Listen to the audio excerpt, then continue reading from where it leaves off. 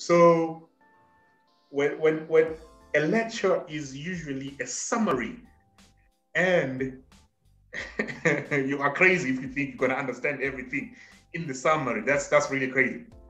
So you are not supposed to understand everything from the lecture. If you understood everything from the lecture, it wasn't a lecture, it was a lesson. A lecture, you're not gonna understand everything. And this is where the learning happens.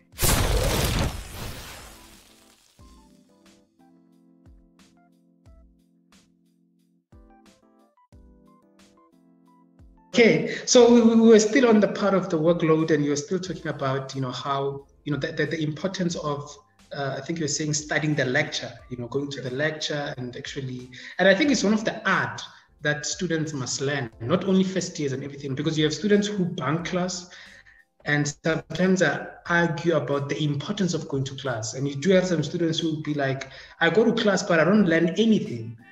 And I'm like, sometimes going to class is more than just learning, but it's also about observing. You start to pick what is important. You start to pick what is reiterated. You start to pick sometimes I feel like there is it's more like a mind game, that students need to play so that they can see actually what's going on. Expatiate on that. Yeah, man. As I was saying that you as a student, first year or not, you over and above studying your course material, you will need to study your lecturer, mainly the style of your lecturer, because lecturers are not the same. As I said, that I can teach calculus with you, Ben, and say, Ben, let's teach the same thing. Ben will find one concept more interesting than the other. And then maybe the other concept that Ben is not paying so much attention to is the concept that I like, that I'm paying attention to. So if you're not attending your lectures, you cannot do this thing of studying what the lecturer wants, because the lecturers are there to train you, and in the process of training they have their objectives. Trust me, when I'm teaching topology, I have my main objectives as to, well, by the end of this course, these guys that I'm teaching, they should know this until this extent, or up to this extent. They should know that up to this. I actually know what I'm doing. I know my product way before they get out of the course. So if you are not there during lectures, you might not might not be able to kind of study your lecturer. That's what I say. I always say, man, that that's what I always tell my student, by the way, Ben, that if you do not understand the mathematics the way I'm delivering it, trust me, that is normal.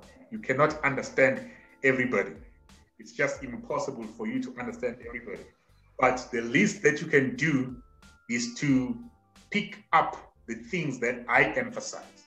Everything I emphasize, study the extent to which I emphasize things, and the things I emphasize more, you might want to make sure that you unlock those things on your own, even if you do not understand the way I'm explaining it. So it's very, very important for students to master the course content, but maybe even more importantly, master your lecturer. I think that's the golden formula, man. You are most likely not to enjoy the module or the course if you do not study the lecturer that is teaching the module. I remember at some point, I won't mention the names, but at some point there was this guy that was teaching us. The man was lazy. He was lazy. very lazy. He was a visiting, academic at UKZN at that time, and he was sharing the module with one of the KZN professors. And the other professor was very active. He liked what he was doing. And the visitor, I assume it was his visitor because they were sharing the call. The visitor will just come there, and drop definitions, and talk about the beauty of mathematics, the beauty of this theorem, without really explaining, into details and the way we were used to. And I started using the same technique that I just mentioned. I started saying, well, I cannot really understand this man. I'm not sure what he's trying to, or where he's taking us, but what I'm going to do now, since I cannot get his mathematics, I'm going to try and get him. What does he want? What exactly, lecture by lecture, I will study the things that he emphasized on, and then he will come there and say, this definition, he had a certain accent. This definition is important. And then I'll be like, oh, you gave us 3 definitions before this one. Why are you saying this one is important? So, I started there studying what he emphasized and what he wants us to know, not studying his way of delivering content, because that I couldn't get. I wasn't understanding his mathematics, but I studied him. This man, he wants us to know this. No, the basis theorem is important to this man. So me as a student, it must be important to me. Those are the things that you go to class for. You may be lost because this as we said, Ben, at university lecturers usually go fast. So make note of those important things and trust me, man, you'll never go wrong with that formula. As the example I made, man, the man who was teaching linear algebra together with Prof. Rodriguez. I got Prof. Rodriguez. I used to understand Prof. Rodriguez. I'm like, hey, this man, he knows what he's doing. He likes this thing. He's teaching it from the heart. And then came this man. I was like, yeah. Okay, I'm not understanding a thing. So I started picking up, okay, what is really important to him?